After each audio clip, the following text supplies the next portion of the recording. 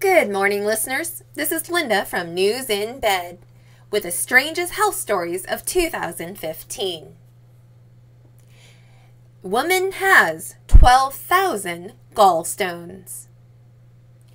Eating too much over the festive period leaves many of us with an uncomfortable feeling in our stomachs.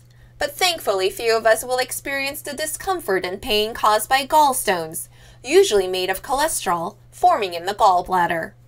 Even those unlucky enough to experience them usually only have a handful of small stones.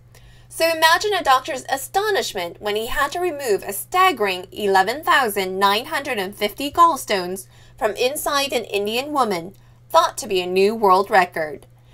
Minati Mondal, 51, had been suffering from crippling stomach pain and acid reflux for 2 months before she was admitted to Debdoot Sevayan Hospital in Kolkata, West Bengal, in East India. After conducting tests and ultrasounds, doctors found she was suffering from a severe case of gallstones. These are balls made of cholesterol and salts that form in the gallbladder, a little pear-shaped organ underneath the liver that stores bile. Dr. Makan Lala Saha, a gastrointestinal endosurgeon at the hospital, said he was anticipating a large number of gallstones, but was still shocked when the number crossed the 5,000 mark.